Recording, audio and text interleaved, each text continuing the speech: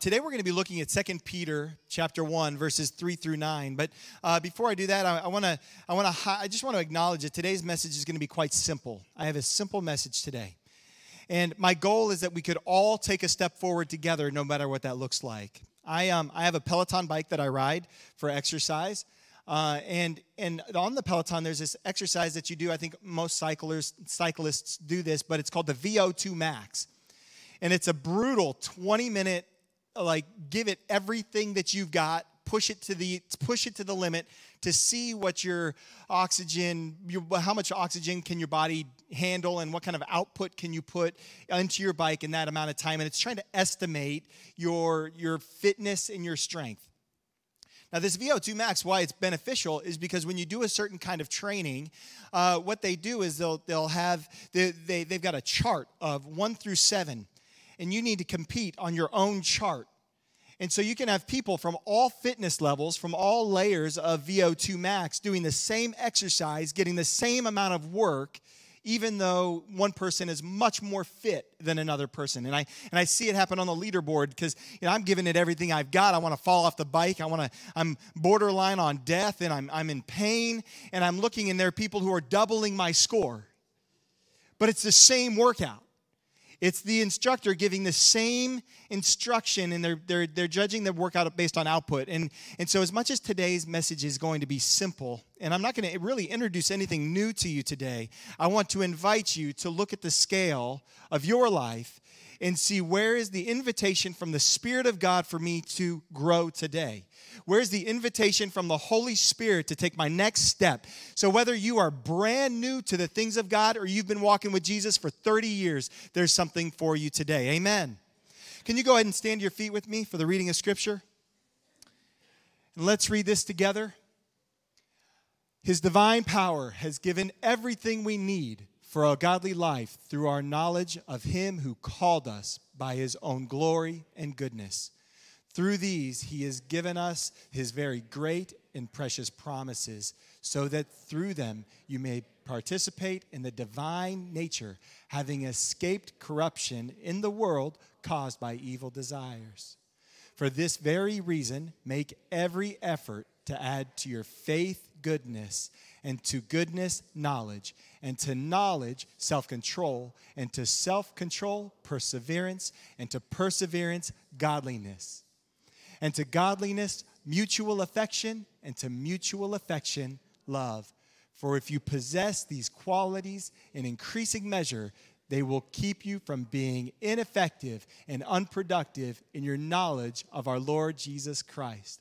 But whoever does not have them is nearsighted and blind, forgetting that they have been cleansed from past sins. This is God's word to us. Father, in the name of Jesus, I ask that you would pour out your Holy Spirit on us today. Not so that we could have a moment, but so that we could be transformed into your likeness together, and that every single one of us could have the privilege and the pleasure of hearing you speak to our hearts and minds and usher us into new life in you. In Jesus' name, everybody says amen. Amen. Go ahead and grab a seat. Just so I can get a sense of what we're working with, I had a wedding on Friday night, and they did one of those wedding dance things where they had people stand up and sit down for how long they've been married. But instead of standing, I just like to start with everybody's hand in the air. Everybody's hand in the air. Everybody do it. Everybody's hand in the air. Now, if you have been walking with Jesus for less than 1 year, or maybe you haven't even ever surrendered your life to Jesus before, and you're like, man, I didn't even want to be here today, go ahead and put your hand down. Okay, so there are a few of you. If you've been walking with Jesus for less than 5 years, go ahead and put your hands down. If you have been walking with Jesus for for 10 years, 15 years, 20 years, come on, we got some vets in the house. 25 years with Jesus, 30 years with Jesus, 35 years with Jesus, 40 years with Jesus, 45 years with Jesus, 50 years with Jesus. Come on, somebody. 55 years, 60 years with Jesus. Let's rejoice. Come on. We got some faith in this house. Oh, should I have kept going? How many years have you been walking with Jesus?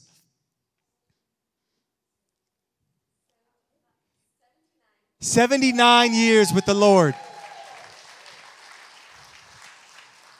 Y'all got some room to grow in this place. And this is exciting for me.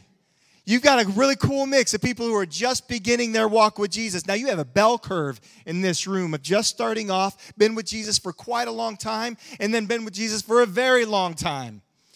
But all of us together this morning have an opportunity to take our next steps together. Amen. One of my guilty pleasures is those videos on YouTube where people celebrate too early. You ever seen one of those? Guy runs back 99 yards and then drops the football right at the end line because he wants to start celebrating too early. And so he gets all the credit for running 99 yards, but not the 6 points that he was running for. Or you see somebody showboating in a race towards the end of the race, and the next person passes them, or they're running a race that just happened during the Olympic trials. It wasn't in the United States, but somebody heard everybody cheering, and the cheering was getting louder and louder, and the person's like, "I am amazing," and people were cheering because the next person was passing them. Now it's funny because it's awful, and it's amusing because it's not me. But it's tragic if we consider that sometimes we live our Christian lives this way. Pastor Duke and I have talked recently about a book called Practicing the Way by John Mark Comer. And in that book, he highlights that over 50% of the population still considers themselves to be a Christian, which is great news. 50% of people, if we got serious about following Jesus, we could change the world. Jesus did it with 12 disciples. But less than 5% of the population would identify as being an apprentice or a disciple of Jesus. And what I draw from that is that tragically, 90% of the people who are calling themselves Christian are celebrating too early. We're celebrating, have run 99 yards, and we drop the ball on the 1 yard line. And we don't enter all the way in to what God has for us. So whether you're new to a relationship with Jesus, you're 75 years into a relationship with Jesus, the invitation is hold the ball all the way. Let's finish this race and finish it strong. And what Peter is doing here is Peter is saying, come on, now add to your faith these things. It's cool that you got faith. If you have faith in Christ, congratulations. If you feel faith rising up in your soul and you're considering this thing in Jesus, congratulations. You're in a great place to have your life be transformed, but you're not done yet. Don't say I'm done. Don't say I'm finished just because you enjoy the benefits of salvation, because there's more to the Christian life than just salvation. There's transformation. And there's an invitation to join God in His great mission of making all things new. And many of us fall short of that, just satisfied to come to church on a Sunday morning and sing songs and get goosebumps and hear Pastor Eddie and hear great preaching and great worship and be a part of a great community, but not enter into the things that those things are supposed to invite us deeper into. Now, Peter has this list of things that he invites us into, and I read a New Living Translation, but in the ESV, it has different words. It has make every effort to supplement faith with virtue and knowledge and self-control and steadfastness and godliness and brotherly affection with love. And it's a call to grow in these things. Today, I'm not going to talk about how these things in particular. What I would like to invite you to do is go study those on your own. What I would like you to do this week is to go study them on your own. What I want to do is I want to talk about the kind of way that God invites us into growing in those things so that you can get those. Are you tracking? And in this way, I've got nothing new. I'm using your Encounter Christ Experience community, Extend the Kingdom, to outline the things that God has for us. But before we get there, I want to make a couple observations about this text. 2 Peter has the Apostle Peter looking at his execution, and these are his farewell words as he prepares to be executed. If you've ever had the opportunity to speak to somebody who's at end of life, there's remarkable clarity as their life is concentrated down into a few ideas. And Peter, as he awaits his death, He's reflecting on what it is and what matters the most and what is it that God has for us in this life of following Jesus, having left everything to follow Jesus and seen him crucified, buried, and risen from the dead, having experienced the outpouring of the Holy Spirit and in the transformation of thousands of lives. Peter's now reflecting on his life, and he says, I know this, that everything that you need for life and godliness is supplied to you through Jesus. He has it all for you. Now, I know you hear that and you go, but I need some other things too. But those other things mean far less if they're not first built on the foundation of knowing Jesus. Now, Peter says that it's not on the basis of your wealth. It's not on the basis of your attendance or your participation. It's not on the basis of your service. It's not on the basis of your job or your performance or your title. It's not on the basis of any of these things that God gives these things to us. It's on the basis of his goodness.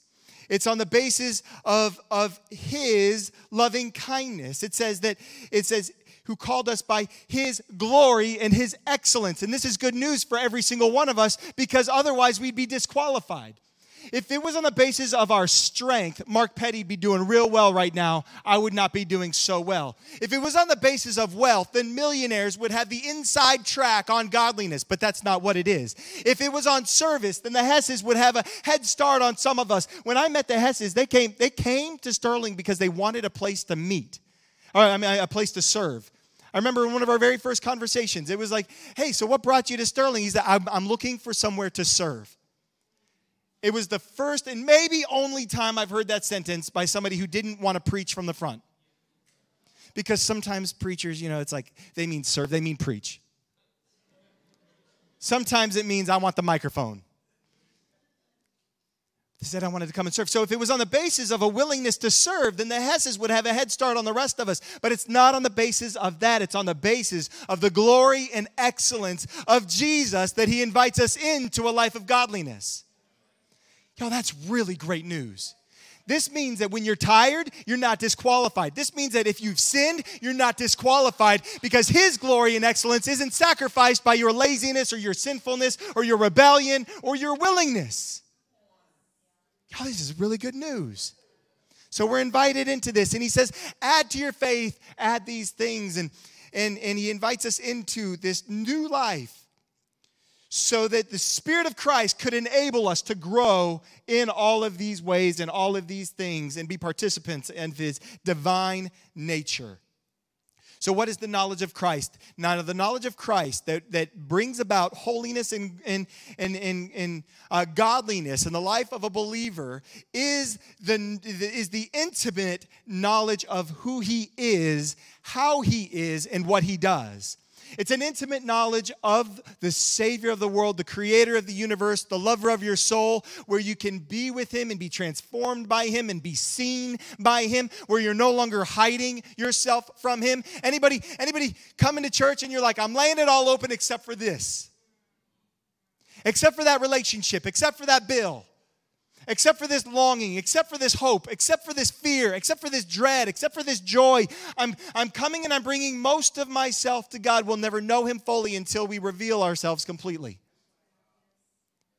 There's a time coming, 1 Corinthians 13 tells us, where we will see him face to face. But for now we see him dimly as in a mirror. But the opportunity to know him more face to face is experienced through our vulnerability, our intimacy, through our transparency to him.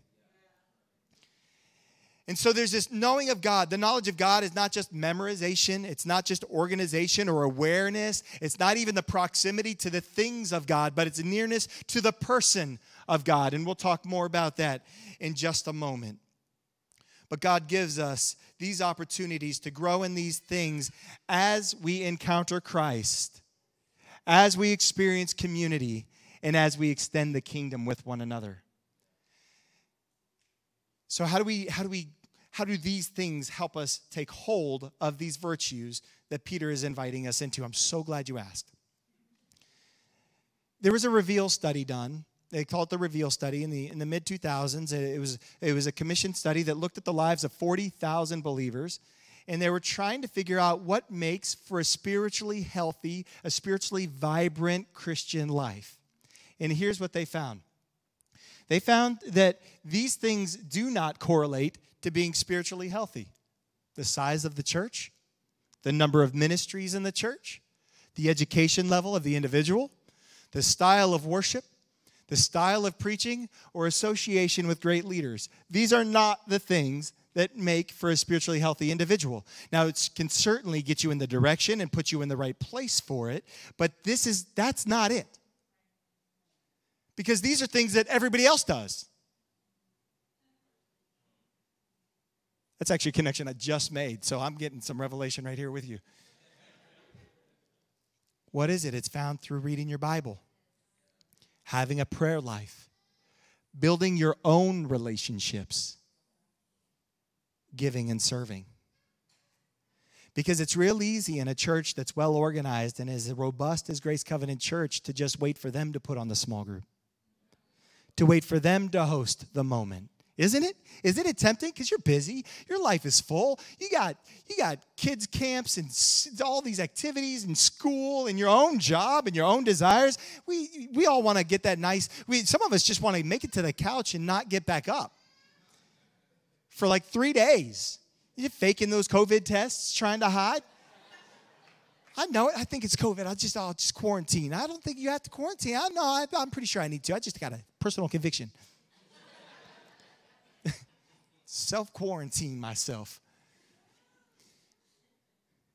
But as it turns out, building your own relationships leads to life, not waiting for the church to do it for you. There's so much more here, but that's what we're going to spend our time unpacking. I believe that what's great about a good church, what's great about a great church, is not just the worship experience, not just the pulpit, not just the people who are present, which all of those things are a celebration.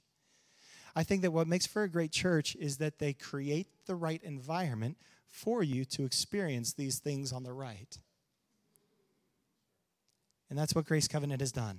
And I want to show you where to find it so that we can all take our next step together. Amen. Now, here's the thing about the VO2 max test is that it's real easy. Like your grade will change. There was a time last fall where I was running a lot, and my VO2 max score dropped, even though my mile time was increasing. So my cycling was getting worse as my running was getting better.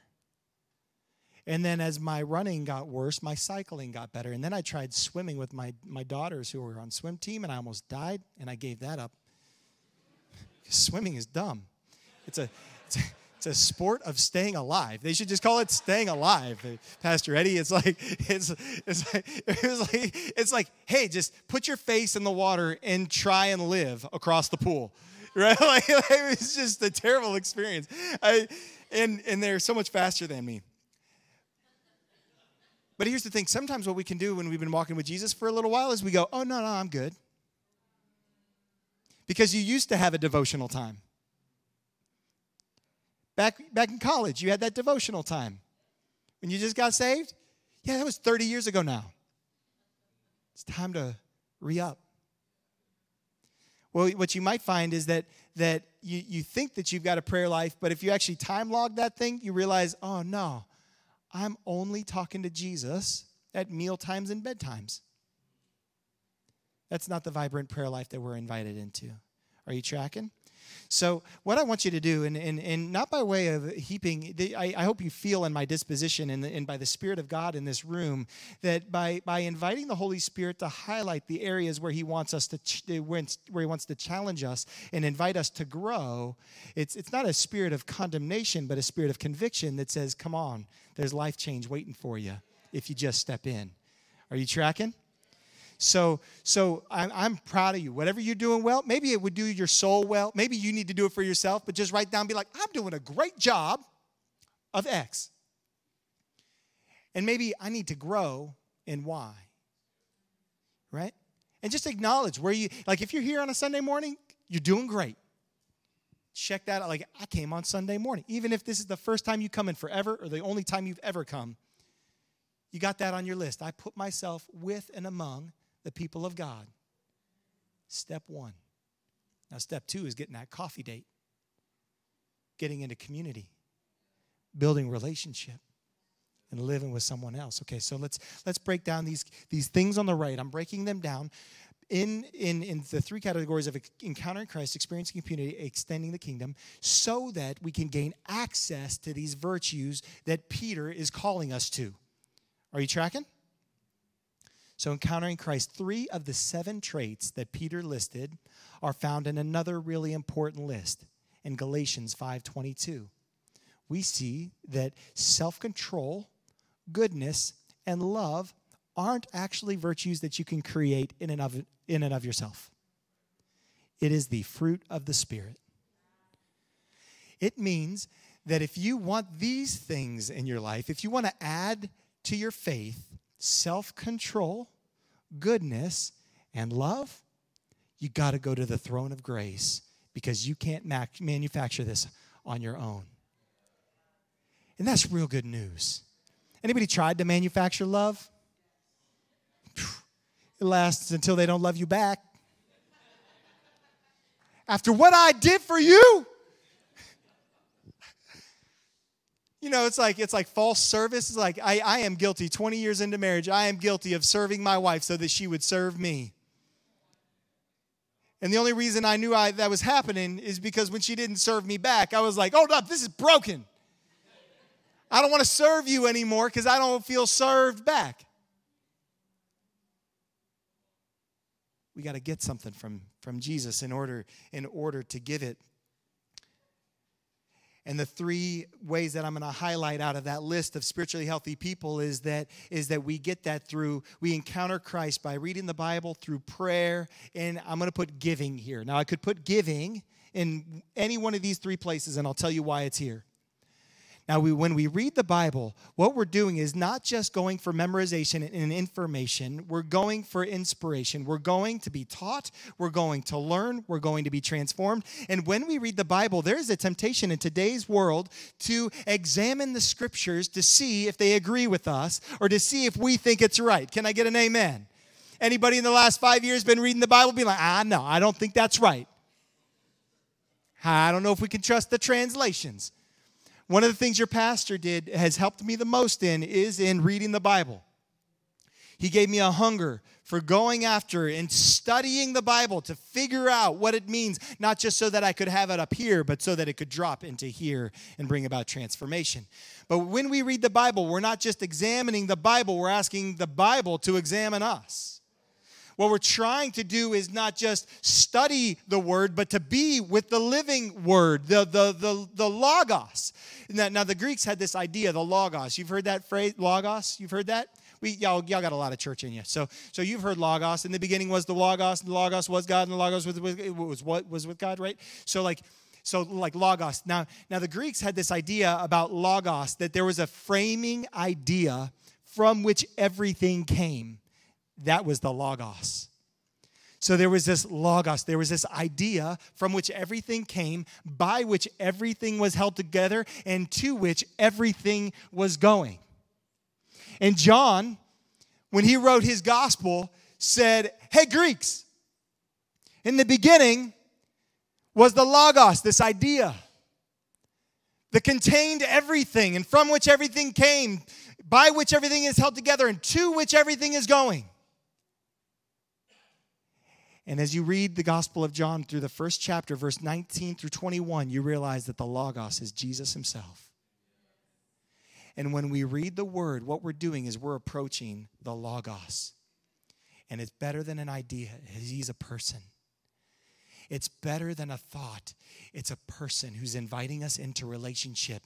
So it's not just about spending time with ideas. It's about spending time with a person who wants to transform your life. And where you're falling apart, he'll hold you together. Where you need a new beginning, he was at the beginning and he can restart everything. And where you need to know whether or not it'll come to a pleasant or a redemptive end, he's standing there at the end as well. And when we read Scripture, we're stepping into the presence of the Logos, and we're spending time with the Logos so that he can transform our hearts and minds and bring us in line with him and his kingdom and his purposes for us forever and ever. Amen. Now, here's what happens is you begin to realize that eternal life isn't just about what happens after we die. What happens is, as you spend time with Jesus, you realize that eternal life in Scripture is actually talking about fullness of life, which is available to us now, not just then. It means that salvation isn't just for later, but it's for today. It means that we can have a living and vibrant relationship with the living God and those around us because the Spirit of God is living with us and in us and through us. Oh, this is good news. So we spend time with God through time in the Word, through the Bible, and then also in prayer. And when we talk about prayer, it's not just meal times, but I'm talking about relating to God through life and opening up that conversation with the Spirit of God and talking to him about the things that trouble you. Now, I'll tell you this. I heard one time that if you have to tell more than 3 people about a problem, you don't actually want a solution. What you want is attention. That hurt me. I was so rude. It's like, I'm a pastor. I'll tell you when I need attention. What I realized is that sometimes what I'd rather do is tell everybody else about what's happening instead of going to the one who can solve it. Because I know sometimes the Spirit of God himself is going to point me right back into that situation, but he's going to point me back in to be a changed man in that circumstance. And I'm not interested in that. I just want somebody to make me feel better about it. So when we think about prayer, I'm not just talking about taking him your meals. I'm not talking about giving thanks only. What I'm talking about is talking to him about the things that are troubling your heart. So just kind of set a cue for your soul that if I've told more than 3 people about this problem, it's time to go to Jesus. It's actually probably too late to go to Jesus. Not too late. You can go anytime. Like not too late. I mean, I'm just late catching up. Right? I'm slow. I learned to read slow. I learned most of my lessons after I failed the test. Anybody else that way? I'm just kind of slow with it. I learn after the test. And normally not by doing well in the test. And then I look back and I'm like, oh. Like looking at game film, being like, nah, I messed that one up. Next time I'll get it. So we're invited into this life of prayer where we have fellowship with God in prayer. Where we spend time sharing our heart with him, but we also sit quietly enough to hear his heart for us. Some of us just need to turn off the radio. Some of us need to enact a Netflix off time on your calendar and deal with the dread of silence. Anybody else terrified to turn off the TV just an hour earlier so that you could sit uncomfortably with the people in your house? But even better than that, maybe approach the throne of grace. Say, Jesus, I want to make room for you today. Will you meet me? And here's what I know about my Savior, is if you take that little tiny step in the direction of his presence, he'll affirm the promise that he made by stepping up on that cross. He'll meet you. He'll meet you. Taking too much time on this, but giving money. Now, I put it here. It could be community because community gives together. It could be money. We could put money in the extending the kingdom because money helps accomplish that. But here's what I've realized recently. I think that the giving of our money is maybe the single greatest test of the faith of a believer. Somehow, we are more willing to trust God with our salvation and our eternity than we are with our dollars. That's uncomfortable. We're like, I believe that you'll save me from my sin. You'll save me from the grave, and you'll allow me the privilege of living in your presence forever and ever and ever, and you'll invite me to rule with you in glory. But I don't trust that you're going to reward me for giving. It's real quiet. I hope you're having the same moment I had when I realized that just this week. The single greatest test of our faith is likely our money, because it's the last thing that we're ready to give him. Like if this was a message, like if we did a money message, it'd be like, hey, you're willing to go back to your spouse and apologize, right? And everybody's like, yeah, I want a reasonable life. Yeah, definitely. I can do that. It's like, great. You ready to love on your kids even when they're irrational and it's crazy in your house and they're just losing their minds and they're demon terrorists climbing the walls and eating your stuff and breaking your stuff and burning your money and I'll love them. Definitely. I can trust God for their salvation, for their grace, for their upbringing. Could you trust God for your boss? Yeah, maybe now we're. But could you trust God? What else? But could you trust God to supply your needs even as you give? It's funny, isn't it? What a lie from the enemy. But if we're going to be a spiritually healthy, vibrant, and alive people, we need to surrender even that to Jesus. Okay, let's keep going. Experience community. This is where we're going to experience the building of organic relationships. This is where Grace Covenant has done an extraordinary job of creating opportunities for you to fellowship, but it's your responsibility to build the relationship. Okay? That's the difference between the spiritually aware person and the spiritually healthy person, is the building of these relationships. Now I'm talking about Christ-centered relationships. Sometimes it's easier to build relationships with people who are outside of the church or because we're afraid, but we need to overcome these barriers. I'm talking about the godly relationships where where Jesus would sit at the center of it, where the Spirit of God could be present, where you can be transparent and honest about and vulnerable about the things that trouble you and go to people for faith and direction and guidance and perspective. Now, I listened to a podcast earlier this week that said that people are actually now entering into romantic relationships with AI bots. Because these AI bots will do they'll do what you tell them to do. And so when you tell the AI bot, you're like, I just need to be affirmed. It will just only affirm you. I'm sorry you feel that way, David. Tell me more about how that feels. I love you. They got AI bots saying, I love you. Speaking words of affirmation and using emotional vocabulary without any actual empathy. And the ethicists are looking at this and going, we think this is a problem. And they can't quite figure out why. But they can all agree that the great trouble is that it will lack the friction necessary for growth. Come on, friction.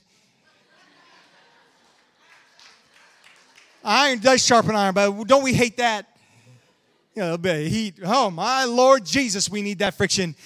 So hey, there was this. So anybody have a hermit crab when they were growing up?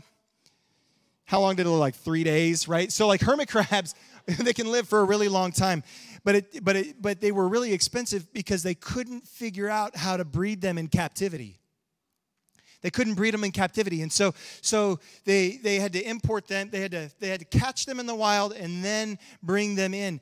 And what they found after studying these hermit crabs is that when in a breeding facility, what they did is they make it clean so that the hermit crabs can be healthy. And they make it clean so that they wouldn't get infections and so that they could breed the healthiest version of hermit crabs so everybody could have hermit crabs and it'd be free for everybody and it would be wonderful. The only problem is that they needed the chaos of the waves crashing in the dirt, in the sand, up in the water. They needed the mess of the dead fish and the smells and the salt. They needed the chaos in order to thrive. And there's something true also about the human spirit that needs the friction that comes from living in community, even with those people who trouble you, so that you can survive and thrive and become the person that God has created you to be. And yet it's the primary reason that we run away. The primary reason we run away is because of the people, and it's the primary gift that God has given you to grow into the fullness of God's plan and purpose for your life. It is here. It is this proving ground of the virtue that Peter's talking about. It's here that the proving ground of self-control and the proving grounds of godliness and the proving grounds of his divine nature working itself out in you, of virtue and self-control and steadfastness. Now you could think that you're steadfast when you're by yourself. But then you get put with some people and you realize, I'm not so steadfast after all. I'm doing real well with just me and Jesus. But the thing about these 3 E's is they all point you back to the other 2. Because you can't spend much time encountering Christ before he sends you to some people. And you can't spend some time with some people without being sent back to Christ. Isn't that the truth? One of the greatest rebukes I ever got in my life was from your pastor. He rebuked me lovingly, kindly, gently. But he brought to surface some waywardness in my soul, a way that I deceived. I was doing good things too. It was like I was trying to do a really good thing, so I just didn't tell the whole story. And Pastor Eddie's like, nah, fam, you got to tell the whole story. There's something going on in your soul. What's up?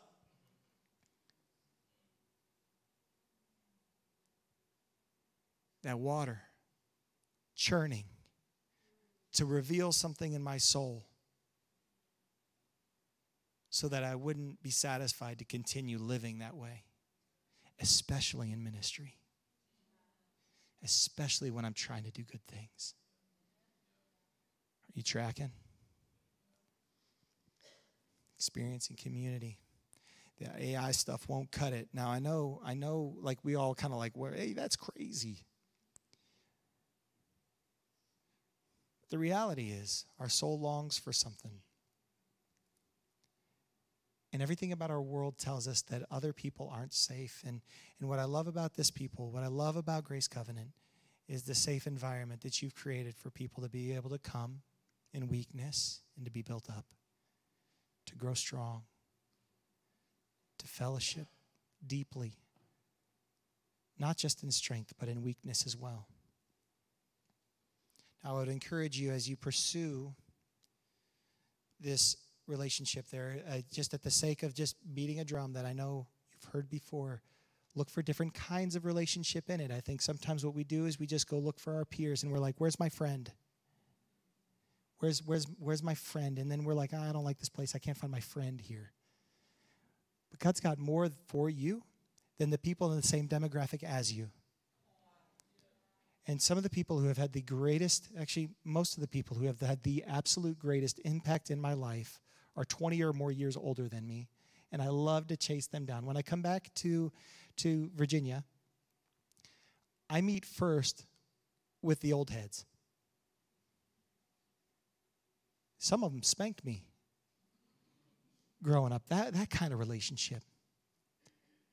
I snuck in and out of town a couple of weeks ago for something that was taking place, and I met with Pastor Duke. I'm not telling you to meet with Pastor Duke. He's trying to retire. You just can't get rid of me. You got to do it for free now.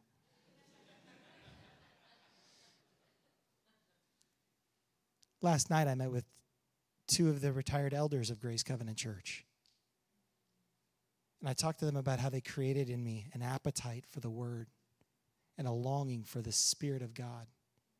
They offered me something that my angsty peers couldn't offer me as we were going through little kids together, and they would just laugh. I love calling my mentors and being like, hey, things are wild here in Denver. And I'm fighting with my wife, and I'm confused about my kids, and I don't know what to do. And one of my mentors, this is so funny, every time I call, he just laughs out loud. He's just like, young man, tell me about it. Just what's going on. And it's like, we both know we know how the phone call is going to go. Every phone call is the same phone call. I'm having a problem. Ha, ha, ha. Tell me what's happening. And then I go, well, it's crazy. And he goes, yeah, it's crazy, isn't it? What do you think? What do you think, David? I said, I don't know, man. That's why I'm calling you. And he goes, climb back up on the cross. It's worth it. And for the rest of your life, keep climbing back on the cross. And then he'll tell me, like, you know, me and my wife, we just had a fight ourselves. He goes, guess where I went? Right up on the cross. Picking up my cross every single day. So look for those mentors. Look for those peers. Find them. Find them. But the peers might surprise you. It might surprise you who you find to be a peer. And also look for relationships where you can sow into someone else. You know, Chrissy Hessen in her testimony this morning highlighted the beauty and the benefit of service is that it drives us back to the throne of grace where we have to learn again who Jesus is and what he's doing. Don't just serve to check the box on Sunday morning. Serve because it's going to drive you into the presence of God so that you can take your next steps in becoming more like him by testing and practicing and accessing and accumulating these virtues that Peter is inviting you to. And finally, extending the kingdom. This is where we find the service.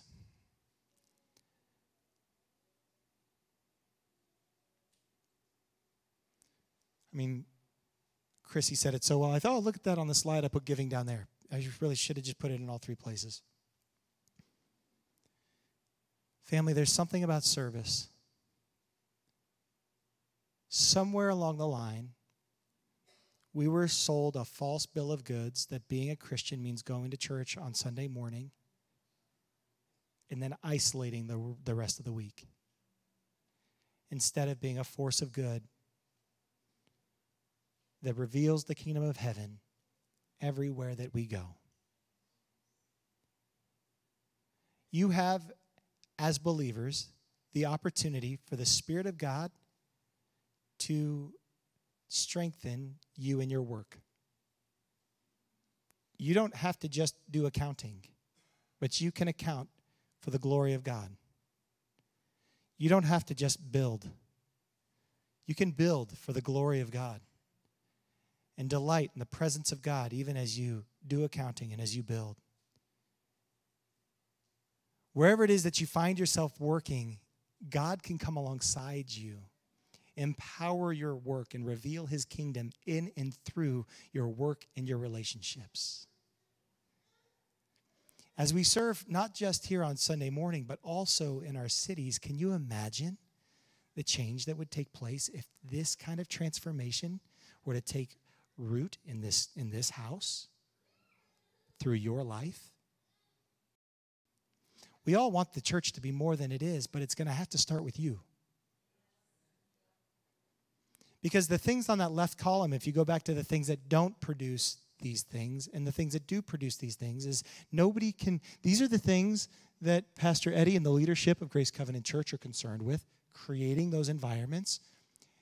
But these are the things that the Spirit of God is calling you to as you take advantage of the environment that has been created for you to grow.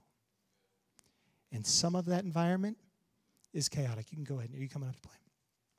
Some of that environment is chaos, not even by design. It's just chaos because God designed it. You know, there's nothing like getting into a church and getting you get behind the curtain a little bit and you're like, oh, it's a little chaotic. Yeah, it is. And maybe it's because God wants to test you. Maybe it's because God wants you to get healthy. Maybe it's because God wants you to get healthy so that you can make it healthy.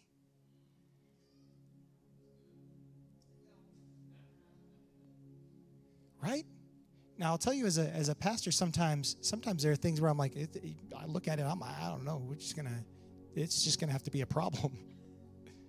We're not gonna solve that one. We'll just see what happens. We'll just trust Jesus in this thing.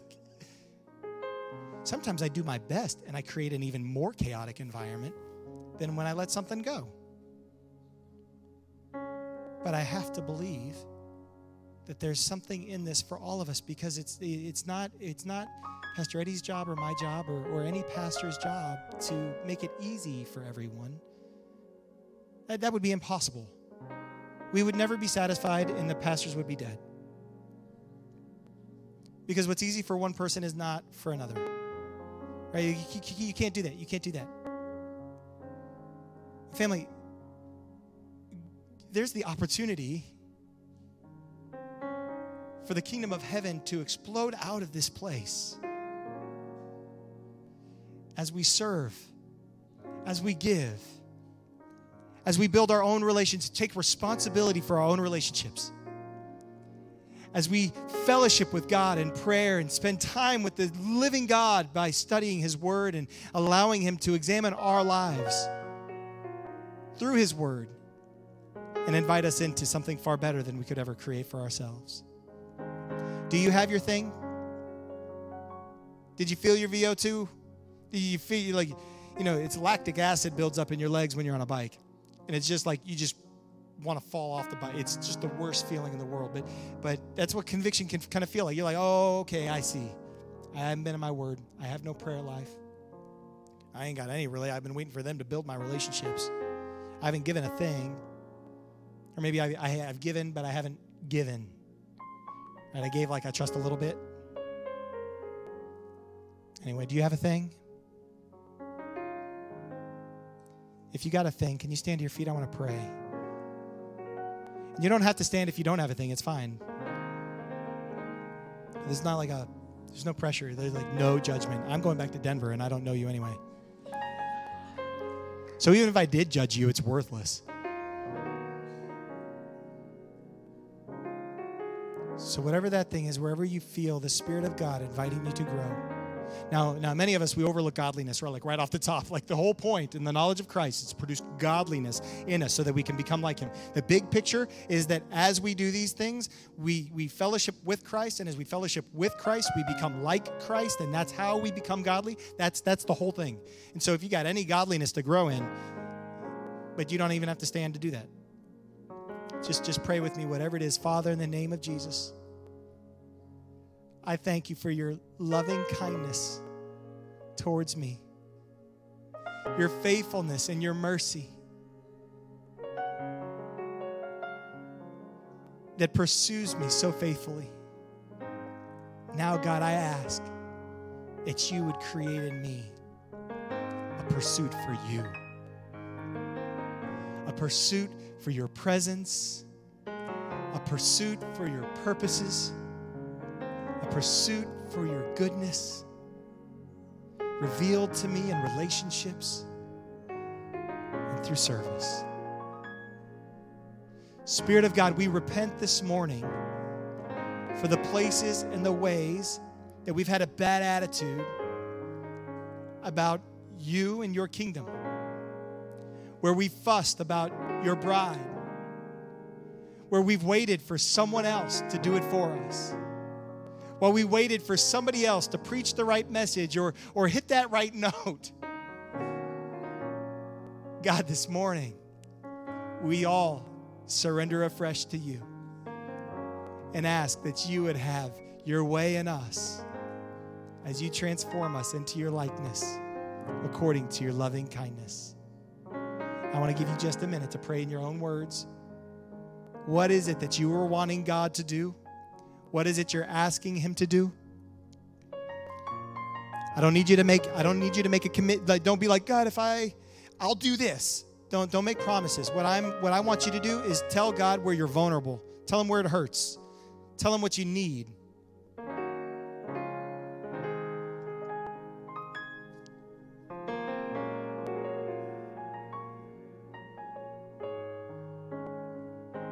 Tell Him what you need. God, you know our need greater than we do. You know where we want to grow more than we do. Now, God, I ask that you would allow us the great privilege that comes with freedom of falling into your grace, being empowered by your Spirit, and being transformed into your likeness. Spirit of the living God, I ask that you would empower us to take the steps that you put in our heart, that you would empower us to spend time with you, to pursue these relationships, and to serve for your glory. In Jesus' name.